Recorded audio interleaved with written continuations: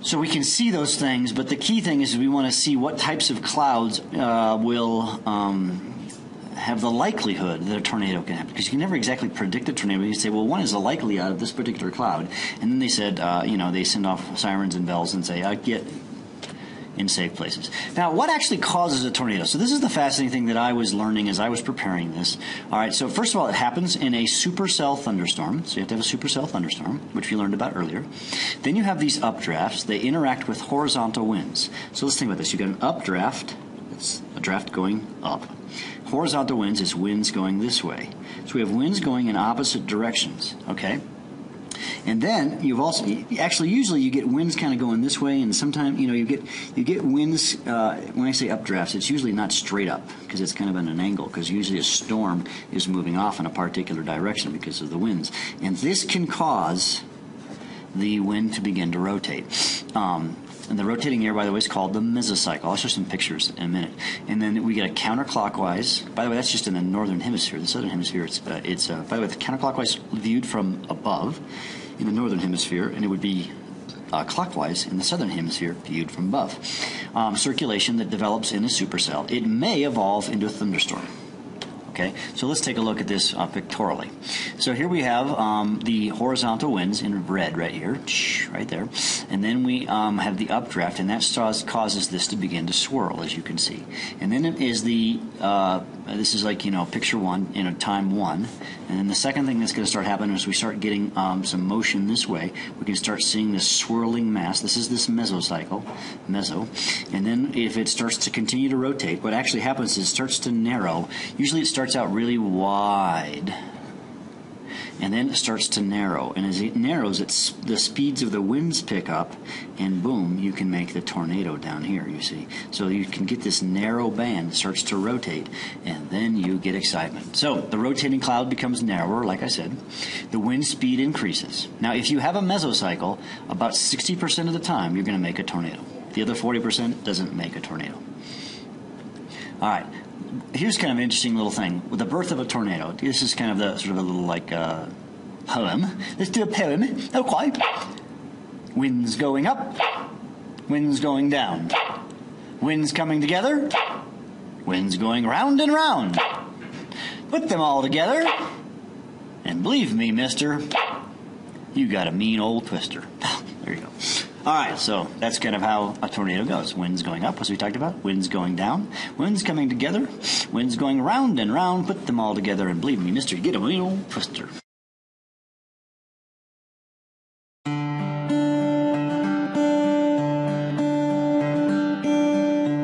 This supercell thunderstorm simulation was seeded with pre-storm conditions that produced an actual F4 tornado in Manchester, South Dakota. As we look inside the storm, stream tubes colored by vertical velocity represent the motion of particles released into the airflow. Spheres in the low-pressure vortex represent the developing tornado. Sinking blue stream tubes within a cool downdraft fuel the intensity of the tornado. Warm, moist air feeds the storm from the east and rise sharply upward from the surface.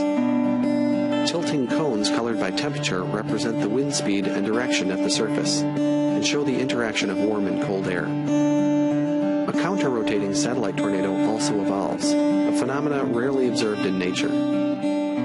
This visualization represents 1 hour of storm evolution. Atmospheric scientists are evolving the complexity of their simulations in an effort to better understand and predict severe weather.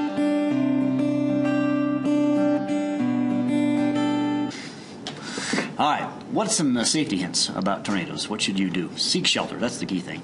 Go to your basement, a main floor bathroom, or even a ditch. You want to be in a low-lying place.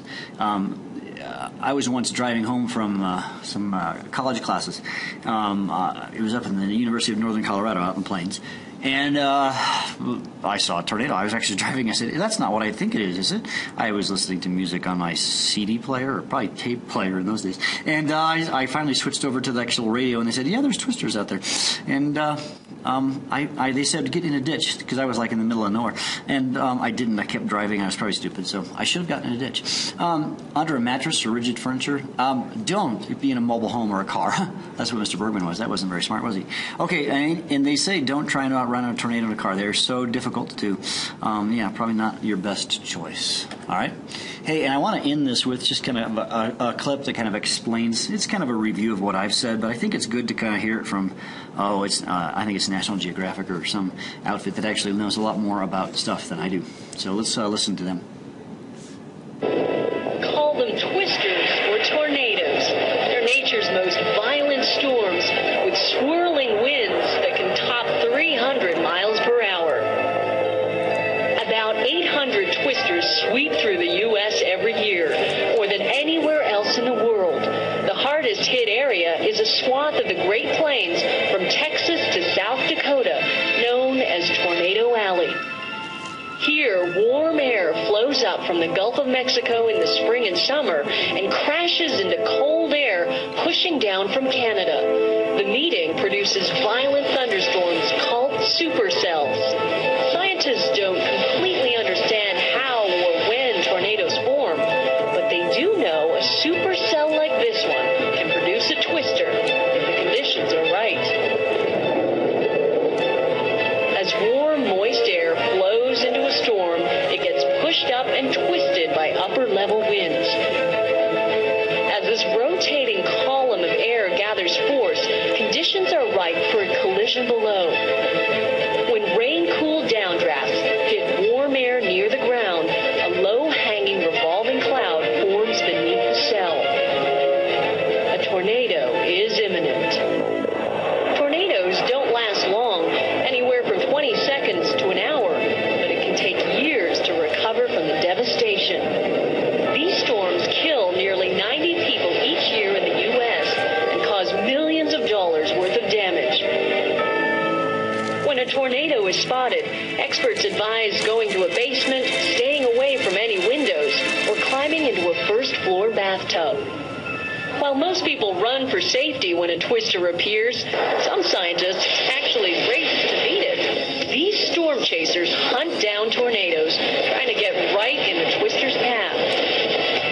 They encounter incredible cloud movement, torrential rain, severe winds and hail, lightning, breathtaking storm structures. When they finally locate a twister, they measure it using special tools. These scientists hope to someday predict exactly when and where tornadoes will strike. Little can prevent the damage caused by tornadoes, but better forecasting could save more lives, giving survivors the chance to rebuild after living through one of the most violent storms on Earth.